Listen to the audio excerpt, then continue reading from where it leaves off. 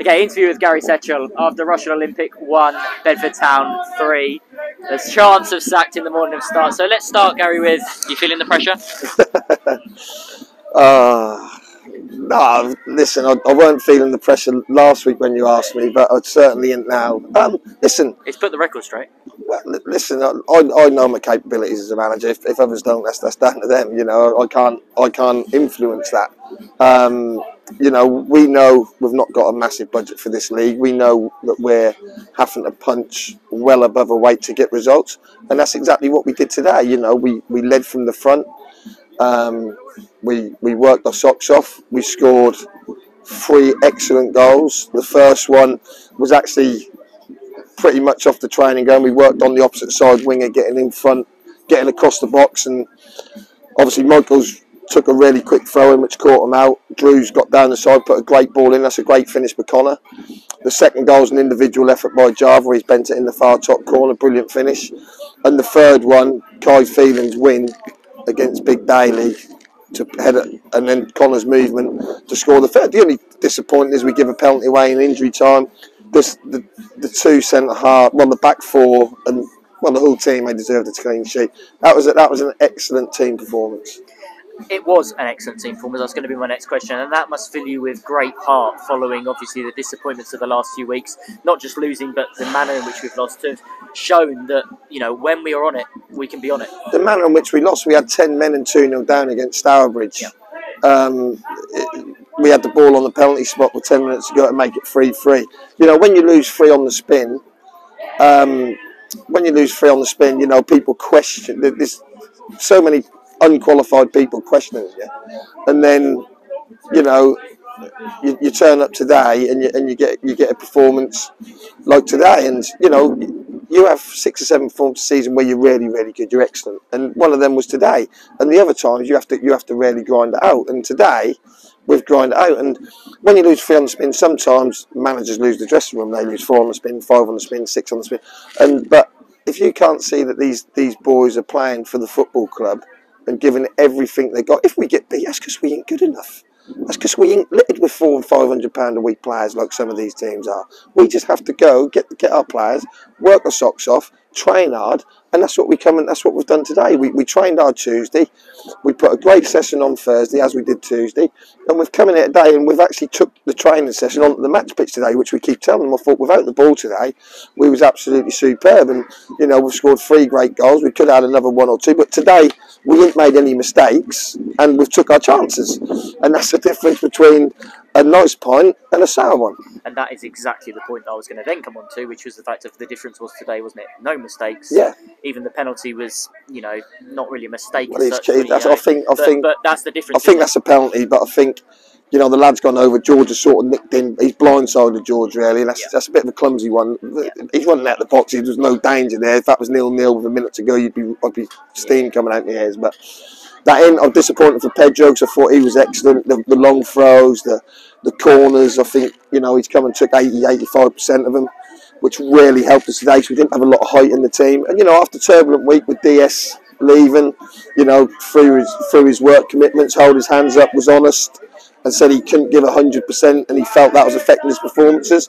And obviously, the disaster we had with Ty yesterday, when I found out at 5:45 he was leaving the football club, even though we hadn't had 7 days for him. So I don't know that's your job. I don't know what's gone on there.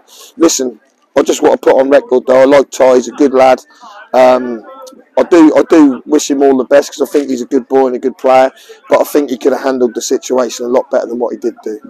I was going to say, is there anything further to say on Ty Lufay? Because obviously he left in a disappointing fashion. There is a lot of politics surrounding the situation. Well, like I say, that's your job as football manager. If you don't want to be here, then I don't want him here. Do you know what I mean? If you know, and they've offered him a great deal. I think they've doubled his money. I've offered him a contract. But for me, if I was a player, that's a sideways move at best. At best, the guy didn't even on the ground. Step 6 ground. You know, they're bottom of the league. Don't know how they got on today, but for me, that's a sideways move. I did try and tell him, but listen, they've done what they had to do. I've done what I tried to do and try to keep him. But I think if he looks back at this period, I think Bedford's been good to him. I've been really good to him. I think he could have handled it a lot better. Absolutely, it will take care of itself as it Yeah, was. yeah, that's your job. But nonetheless, we move on and look at today's game in the sense of Yeah. obviously they were sixth, but it is an evidence of where actually we're back to that point of silly season where anyone can really beat anyone in this league, can't they? I think I just said to the boys in there, I said, like, if if you don't make mistakes and you take your chances, you win football matches, but you have to earn the right, and we've earned the right today. Maybe one or two of the home performances have been a little bit flat, I'll give you that, but today, no flatness. We was at it. We was proper. We had a great start, and we just built on it. And so when we scored the first goal, you just see the confidence come out. And I think in games when you're on a little bit of a bad run, first goal's key. We got it today, and we made the most of it. Confidence is key, isn't it? Yeah, of course it is a young group, but some of the negativity around the club at the minute, like it's unbelievable. We won the league with 10 points this year. We've gone into a rock hard step 3 league, and people have got to realise that, and like I say, unqualified people don't realise that, but I know what I'm doing. I know my capabilities as a manager, and I'll keep doing the best I can as long as I'm here, which I'm hoping to be here for many years yet.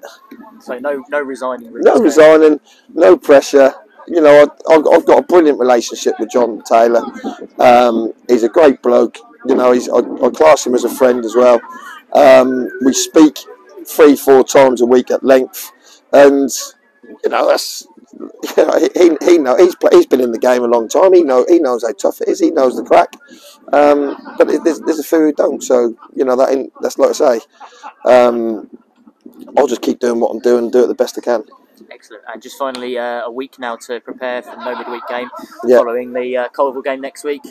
Obviously they're going to be on fly. I don't know how they've done at Notts County. Well, they was winning at half time. Someone said. That's a great result for them if they have had on. I've had loads of battles with Adam Stevens at Colville. He done me in the FA Vars semi-final. 3-0 at their place, and then we had a Humdinger at half. I think we won 3-2 but lost to Nagra. He went to Wembley, and then the year after, I think they was 8 or 9 points clear. Colville, Kings Lynn, at step 4 we both got promoted, and we hunted them down late on in the season. So we've had some good battles over the past decade, and hopefully next week will be another one. There we go. Colville next Saturday at the Erie. Alvechurch Tuesday night on the 25th. Half-term football doubleheader. Get your tickets now. BedfordEagles.net.